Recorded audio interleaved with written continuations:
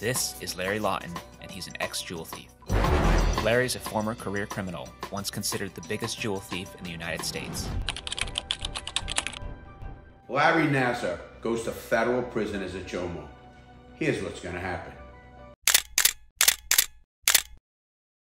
Larry Nassar gets assaulted in Coleman Federal Prison as a chomo. Does that happen? Is it real? Why is it happening more? Well, let me get into first how a person as a chomo gets exposed. First of all, when you go to a federal prison, you don't get to bring your paperwork. You can't even say I'm a good guy or a bad guy. That's not allowed. When you get to the prison you're going to go to, you are not allowed to bring any paperwork. If you need legal paperwork, obviously you can take your own legal work because you're working on your case.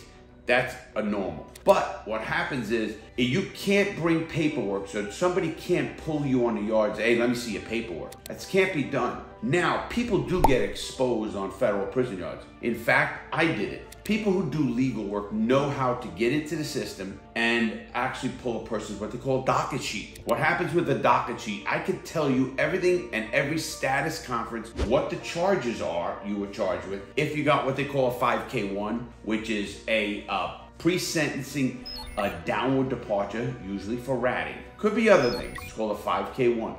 If it's a post-conviction and a post-sentencing, it's a Rule 35.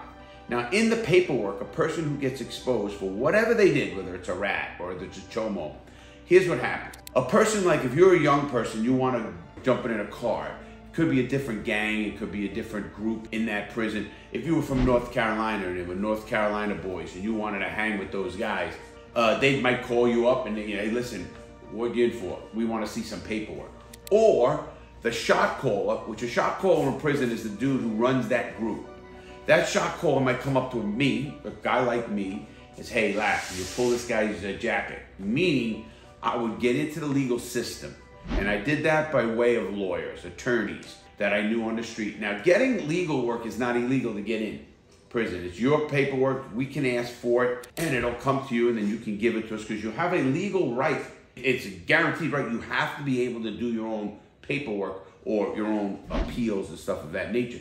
So I would get that guy's paperwork, and I did it a whole bunch of ways. So once I get that paperwork in, I would go to that shot caller, say, hey, listen, this is what the guy's in for. He's a chomo. Now, let me explain chomos. Chomos are a different breed. There are young kids who could come to prison. Maybe he's 21 years old. And, you know, they mess around with a 17-year-old. Well, that's against the law. It's against the federal law. But we didn't care. When I say we, is the inmate population are not looking at a young guy who's 21, 22, you know, messing around with a girl who's 17 years old. They don't care. We didn't care. Now, under the federal codes, so the U.S. codes, there'll be a charge number for a federal code for a person who messes around with someone who's under 12 or 13, 12, and the works on that. Now, when that happens, there is no excuse no matter who you are, no matter what age you are. Obviously, if you have a charge like that, you are going to be hit on that yard, especially the penitentiaries where Larry Nassar went. Now, Larry Nassar, he was stabbed 10 times, twice in the neck, twice in the back, and 6 times in the chest, which indicates to me that he was probably hit by more than one guy. That could, you know, a hit for some reason. And now, a hit could be not just because he's a chomo. A hit could come because maybe Larry Nassar owed somebody money.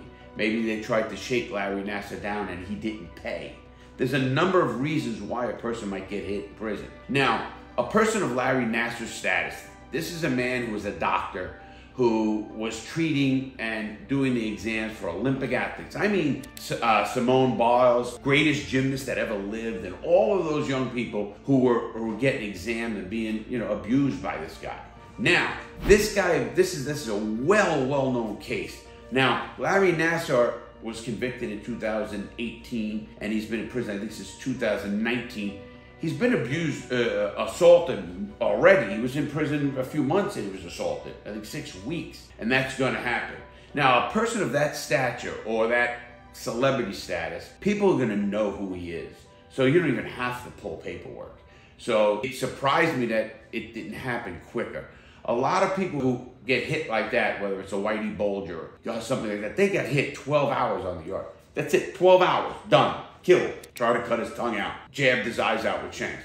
Well, they shanked Larry Nassar 10 times, 6 in the chest, 2 in the back, 2 in the neck. So they're trying to kill him. You know, there are stab wounds that you don't die. Obviously, most of them are. He has a collapsed lung.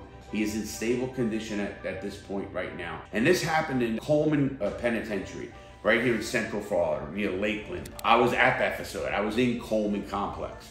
So he was hit at this complex, which is the biggest federal complex in the United States. It's the biggest prison in the United States. I think Angola has more inmates.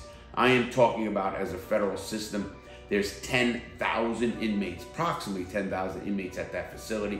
There's 5 different facilities, and each one is carrying 1,500, 1,200, maybe a little bit more inmates. So it's a very big facility that has 5 wardens and an overseeing warden.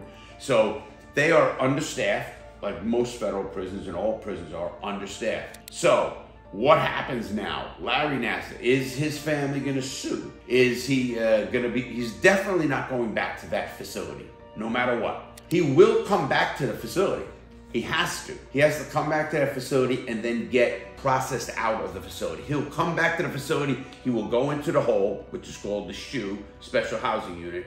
He will be in protective custody in that facility, and that's in a lone cell, and it's called administrative detention. If you go to the hole or SHU for fighting or doing something, you're going what they call disciplinary segregation.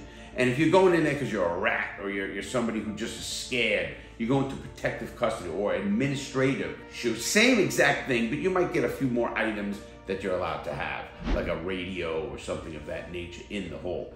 Now, it's going to take a long time for him to process this guy. This guy won't leave this facility for approximately a year. First thing he's got to mend, if he even mends, because I know that medical care stinks. It's just garbage in the Federal Bureau of Prisons. So he's going to mend, suppose. He's on the outside hospital, or he's back already. I'm not sure exactly. This happened Sunday. It just happened a couple of days ago. And Larry Nassar is... He's getting to that age. He's 59 years old. So he is younger than I am, and he's not built for a penitentiary. Not that any chomo is built for any penitentiary, because they don't care how big you are, how bad you are, you will be hit on a yard. Because you got to understand something.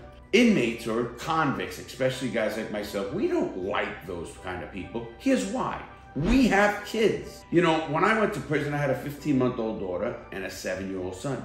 My biggest fear when I went to prison is something happened to my children. So, I mean, we're normal people. And I hate to say, you know, that's the code of the convict crime. You know, you're a robber, you're this. Trust me, a chomo or someone who uses elderly people. We all have mothers. We all have elderly, maybe parents or grandparents or whatever it is. And we don't want to see those guys, our parents, hurt. So we look at that prison like, you want to be a convict, do the right thing. Doing a crime I hate to say honorable crime, because listen, I don't want anybody doing crime. That's fact. But thinking more about Larry Nassar, he's never getting out. He's got a 60-year sentence. He got another 40 to 125 years in the state of Michigan, but they ran the time concurrently, which means, it's exactly what it means. They run it together, consecutive or concurrently. If they say, okay, you got a consecutive sentence, that means you have to do all that time and then do another. Well, it doesn't matter in this guy's case. This guy's never getting out of prison. And he shouldn't get out of prison. When they found child pornography on his computer and all the testimonies, everything that he did, and he admitted to doing it then, this guy's a creep of the worst degree. This is the kind of guy that I would sit back and have a cup of coffee and watch the buffer machine drop on his head. That's just the way I am. I hate to be hard like that, but I don't believe in that. I hate to say that. I don't believe in any crime now. But I don't believe that this is not even... Just like you have in prison, you have Jared, the guy from Subway. He's not probably having a good time in prison. No chomo is, especially a person who has celebrity status, whether they're getting shaken down, where they'll get 2 guys. And let me give you a quick rundown of how a shakedown works. One guy befriends him, and then he's really in on the shakedown, and then they have some gang or group go up to him and say they're going to kill him if they don't give him $300 a week, $400 a week. And this guy's like, I don't got the money. What I did, all my money went to lawyers and this. Now the friend, who's really not the friend, knows what he can afford and says to the guy, listen, I'll talk to those guys. I'll cover you. I'll be your protector. But what I want you to do is make sure you give them that $250 a week or $350, $300 a week. So what happens is that supposedly protect him. But then he's paying $400 a week until they're done. Until another inmate comes who's a bad person and says, you know, this guy's a piece of shit. I don't give a shit what we're making off this guy, he's done. And that happens as well. So at this time, chomos are not a person that, you know, are gonna get any kind of protection or any kind of sympathy. And even from the guards, you know, a lot of people think, oh, well, why don't the guards protect them? Here's why the guards don't protect them. Because the guards are regular people who have young children maybe at home, and they're looking and saying, you know, I gotta live in this place. This guy, and they can go look at his record. See, a guard could go in the back office, in the case manager's office or counsel's office, and look these people up. And we used to have a guard that would do that and tell us, hey, listen, this guy's no good. We had guards that did that. Now, they would do that, and we would then say, well, you know, we make the decision either to hit the guy or get rid of him or whatever. I never seen him not get hit by any gang that ever called, you know, asked me to pull the paperwork and find out somebody who they are, and it was done. So now, this guy, Larry Nassar, or Jared, or anybody else who is a celebrity is either being shaken down and then hit, or hit just because they're a piece of garbage. They're known already. But actual hitting or actually attacks or assaults on chomos in federal prison, and federal prison, I want to get out, is very common. Federal prison system is terrible. And a lot of people will say, oh, I'd rather go to the feds than I'd rather go to the state. That's not true, actually. People, when you get to the maximum securities, no, maximum security federal prison has, first of all, there's no time. There's no parole because there's no state. And they're all murderers. They're drug kingpins. They're hitmen. They're mafia guys. They're armed robbers like myself. There's guys that did a lot of violence in their life in a maximum security prison. States are like that too, but states, you can also maneuver a little bit better with states because you might know someone from that state area. You might went to college or somebody went to school with this guy or that guy, and before you know it, you got an in easier than you do in the feds. See, the feds will ship you all over the country too. You know, they have a policy that they keep a person 500 miles too close to their house. Bullshit. Doesn't happen a lot. They ship you off anyway. They kept shipping me farther away from my home. They kept shipping me then to Yazoo, Mississippi, Forest City, Arkansas. They're sending me so many places. They didn't like me. And the feds can do whatever they want. So don't ever get that misconception, oh, I'd rather be in the feds. No, you wouldn't. Listen, it's a place that there's a lot of violence going on, and the federal system has gotten worse and worse. And I thought it would get better. Just listen to my video with Brad Cohen, the attorney for Kodak Black, what he talks about the federal system. And in that video, he actually explains how bad it is where they sent Kodak Black, which is a penitentiary over in Big Sandy, which is a bad place as well. So, just giving the update, we will follow this case. We will find out what happens.